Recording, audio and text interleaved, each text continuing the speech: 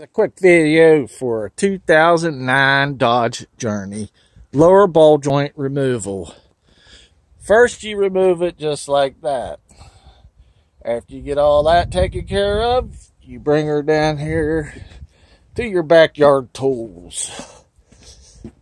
And as for me, my backyard tools, one hammer and one jack handle.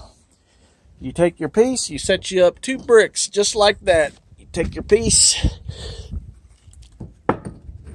set her down in there like that. Well, you got to turn around the other way here.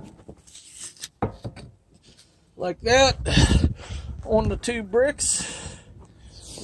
Take your jack handle, you put it right there. Well, you hit it a few times with the hammer until you get it down.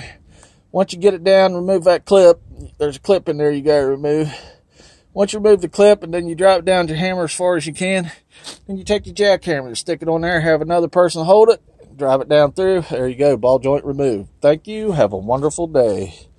Beats paying $160 to rent a press. That's all, folks.